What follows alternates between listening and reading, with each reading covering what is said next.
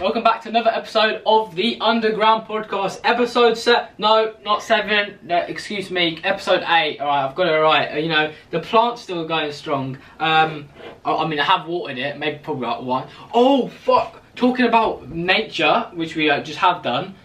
2 days ago, I'm not sure how to say this. I was going to tweet about it, but it probably sounds weird. I fucking almost, I think I swallowed a butterfly. I don't know how else to say it. I swallowed a whole butterfly, I believe. What was happening? I came home because I was out. Going through my door, a butterfly decides to enter my hole, my pathway of my mouth and gullet, and I felt the back of my throat something. It was I saw the butterfly, and the butterfly saw me. I mean, this guy was looking at me. Not a guy. This butterfly was looking at me, I'm sure. And as soon as I went like that, as if like I was trying to spit it out, I looked around and it was not there. So I'm convinced somewhere along you know the fat in here, I have a butterfly living inside of me. The story goes on. I'm not sure what's gonna happen to me now. Will I blossom? Will I'm not sure. Am I basically a butterfly now? You know, is that have I had kids? I don't even want to talk about it. You know, it actually makes me honestly feel sick, you know. But you know, welcome back. Interesting way to start the podcast. Another episode. We're gonna talk about a lot of things today, including the Love Island drama and Heartbreak, the diss track that I made, and Alex Mann. You know, my man Alex Mann. First of all, just to talk about the Love Island situation. Who the fuck cares? I mean, I want to talk about it briefly. And when I say that, take it lightheartedly, take it with a pinch of salt. I watch Love Island. I love the show. I watch it every year. And, you know, I'm caught on it. I'm hooked on it. But the whole thing with Amber and Michael splitting up is like, I don't understand that. And the Curtis Amy thing, yes, you know, I don't know why. If you are that affected by something that's, first of all, on TV, I'm not saying it's not real, because it is real, that show. It's not reality TV in that sense, even though they know there's cameras there. So that's debatable. But it's the fact that, you know, it's a show. It's not real love, really. They've been in the villa for, I don't know how much, 4 weeks. But, you know, there could be arguments that, you know, they spend like every hour under the sun with each other. But I think about this. If Michael has done nothing wrong, Curtis has done nothing wrong. And maybe the way they said stuff could have been better. But if you are linking a girl, yeah, if you like a girl, you talk to him. You get to know him, yeah? You don't go into the stage that quick of going, yes, I'm going to marry you and have like 70, or not 70 kids, probably like 7 kids, let's be honest. Or none kids, or just get married and stuff. You don't have that conversation yet. But why would you not be open to the idea of pursuing something else with somebody else? Like, if you get along with someone better, it just makes logical sense. Like, it's honestly not that deep. I don't understand why everyone's having heartbreaks, meltdowns of something that's not even their lives. You know, it's going to be very interesting though, because I think, as we saw in the preview, Maura, and by the way, if you're not interested in Love Island, skip right now. Actually, no, don't. Just watch for the watch time, please. Leave it on. But Maura and Curtis are hooking up. The fuck? Like, what? Like, but that's happening. And a lot more drama. I'm not actually sure how long the show goes on for. Like, I watch it every year, but I never realised how much life it takes out of me. It takes up a lot of my life, believe me.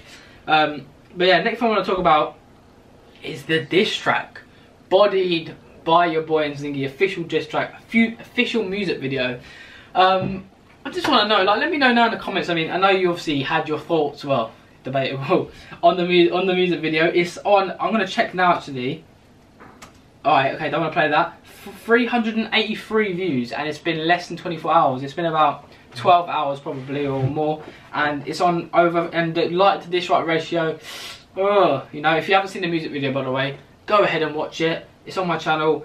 29 likes versus 33 dislikes, and I promise you it was not that even before. It was a ton of dislikes and a load of likes. But can I just say something before we move on to actually talking about the actual music? I know there was a lot of controversy sparked in the comments, and I had to just accept it. Like, it's gonna happen no matter what I knew beforehand. Putting out this music video is gonna trigger people, especially the kids. But you know what? But to all the haters out there, I have one final last message to you, and that is, yeah, that's it. Honestly, nothing. I've got nothing to say to you. I'm very busy. I don't want to take that time or waste the time out of my day to speak upon them. Have a great life. and I will too. You know, that's all I've got to say. But obviously, about the music video, I hope you liked the little skit at the start, because I wanted to make it more of a good production. The whole idea, by the way, I don't work at Tesco, just to make sure I'm a YouTuber / rapper, debatable. Entertainer, you know, best in the platform, actually number 2 podcast now, because Logan's taken number 1. Fuck. Subscribe, like the video. I never mentioned actually. Subscribe, like the video, turn on post notifications. I'm desperate, alright? But yeah, as I was saying, I've been going onto that tangent. The music video, well, I don't work at Tesco. I was trying to do a skit as if I work as a typical 9 to 5 job, because I don't agree with the educational systematic system. Yeah, factual facts that society puts you in the bubble. That was me going out there and then letting all my stress, all my anger upon, well, it wasn't even proper anger. I was doing it for fun. I wrote the people are saying I tried really hard. It wasn't really. If you think about it, I wrote the diss track because I was a bit pissed off that people come at me within 1 hour. So people saying that this is a lot of comments. I mean, obviously the haters are just gonna say it's bad anyway. Like, I actually think this. Even if I hate someone, I'd at least admire something's good. Like, in my opinion, I always doubt myself, but I do feel like this is a solid track for me to write in 1 hour. Some people are saying this is amazing, this is godly, and the wordplay, lyrics, flow, delivery, everything. Yeah, the manipulation of words. Because I've studied music for the last 2 years. I want to pursue it properly. But at the end of the day, this is games. This is literally playing games on the playground. Because I wrote this in 1 hour. Obviously the music video took me a while to actually get up because I had loads of problems with it, filming it and stuff. But other than that, it's just for fun. I'm an entertainer. That's what I do. If you don't like it, piss off. This is another thing I want to say. Just about people. I might want to call them haters. I don't want to use that term. It's just weird. I want to say, if you do not like my vids, or you think my vids are bad, they're shit, they're crap, whatever words you want to use, they're not a good enough standard, quite frankly, don't watch my videos. If you think they're good, go ahead and watch them. Leave a like, subscribe, all of that. Comment down below with feedback. But if you don't like my if I watch somebody and I don't like them, I'm going to click off and I'm never going to watch them again. So kindly suck the fattest dick possible and get on with your life. And moving on to that, you know, it was light-hearted banter, but you know, kind of true. Anyway, yeah, the music video, when I actually talking about music as well, you know, I've released a couple tracks before. I'm working on an album. I'm on about serious songs now, not just playing around making music on a diss track, but I'm working on serious music album, expected to come out August. And I've done it August because it does seem too soon, but also it pushes me to actually get it done, because I won't get it done otherwise. If I say end of this year, which was originally, I'll be like, I would think about, I would have too much time on my hands. But it's summer, you know, the sun's out. Of course, it's fucking summer. I don't know why I said that. You know, the plant's going well. But no, I'm in that mood where I'm in my album mode right now. You know, J. Cole's project just come out with Dreamville.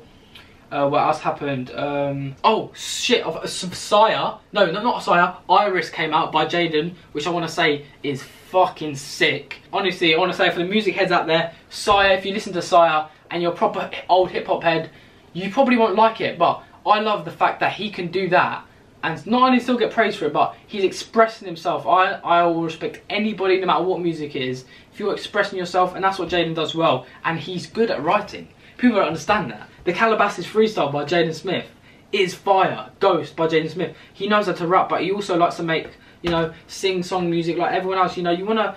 People think that if people that don't do music think if you do rap, you gotta do rap. But in reality, most of my songs, yeah, they are rap songs, but there's sometimes I want to vibe, I want to sing, you know, or let your emotions out of different things. So I think it's absolutely amazing what Jaden's doing. With Erys, the songs on there, he released 17 music videos at once.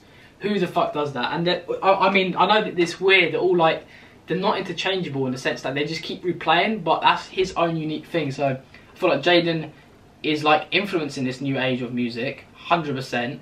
I love the way, it's about the feel of it at the end of the day, and he gave me that feel. And loads of people like that got me in album mode. So I've wrote so many songs, I just need to narrow it down to the songs that I actually want out, and I need to master and perfect them, hit in the booth with my guy Dennis, you know, probably not watching this now, but if you are, my guy Dennis. But yeah, like people that think, oh, because I'm just in my head, I'm not that typical YouTuber. Even though I'm a YouTuber that just wants, oh, I'll try music and see how it goes.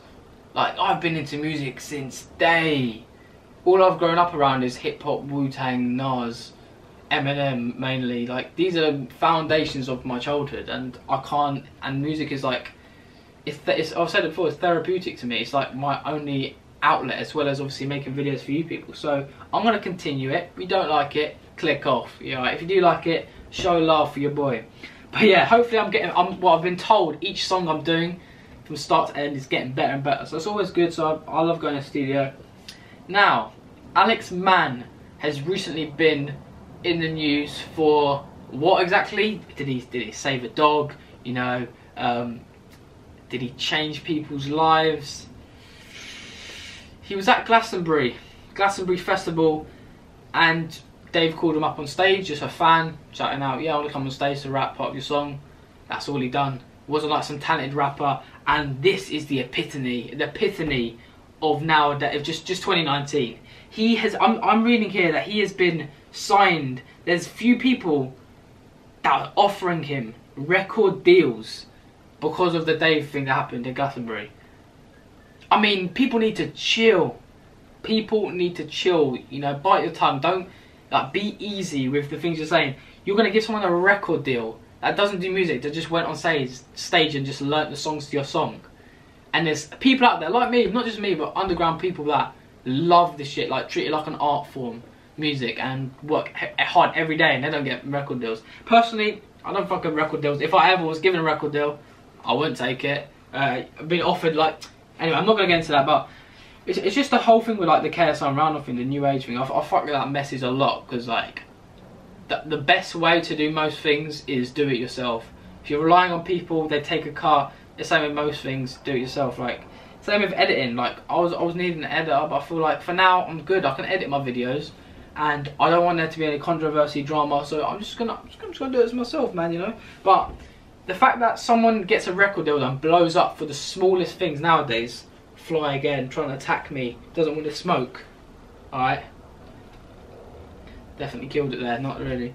But the fact that you can blow up nowadays because of that, and there's like it's not unwanted, it's wasted talent. There's so many people with talent that don't get recognised. And that's what I always do, try to help people with talent. Like if I see talent, like there's this rapper artist at the moment called Bayo, I hope I say his name right. I'm talking to him at the moment about doing collabs and stuff, but I see potential in him. And so many YouTubers like Tobio or Bean Kenny Pank, if I see, or like just so many YouTubers that are like small YouTubers, if I see potential in someone, I'll fuck with them and I'll help them in order to take the steps to grow either a brand, a business, a channel, you know, social influencer. Although you know everyone knows I fucking hate that word. All right, I need to stop blowing it around. But yeah, it's just like that whole thing with the Glastonbury thing with Alex Mann. You know what? Fair play to him. He's got the clout, so I mean, I can't really complain because I would have just done the same thing in the situation. He's on stage. He's been offered all these things, left, right, and centre. He's been on Good Morning Britain. He's not just going to sit there huddled up in the corner with twiddling his thumbs. He's going to go out there and do that. And respect to him, though. But it's just the way people are. Like, how are you going to give a record? It's beyond me. It's beyond me. I don't want to talk about it. All right. But I think that's been all the topics for today. We're going to have more episodes, obviously, every single Sunday. We're consistent this time, and I can't believe it. Like the plant's growing, the channel's growing, everything's going well so far. We're having fun. I'm trying to get more higher quality content, longer form content on the channel. As I said, if any one of you want to join me, sit on this desk here, this table here on the podcast, talk about stuff. I'm going to need to get mics soon and a better camera. So I need to get some microphones. We can talk about your journey on YouTube, or we can talk about, you know, topics that happen in the news, whether it be global warming, climate change, music, YouTube. Like, it can literally be anything. Or if you want to be my co-host, because I do need to co-host, whoever you are, small YouTuber or non-YouTuber, DM me at inzinghy, Instagram, Twitter, Snapchat, Facebook. Your boy signing out. Hit the like button, subscribe down below. If you are new to the channel, and if you are subscribed but you haven't hit the bell, just rewind a minute, consider what you're doing, and go back and hit that bell so you get notified every time I upload. Thank you guys ever so much for watching. I'll see you guys in a bit.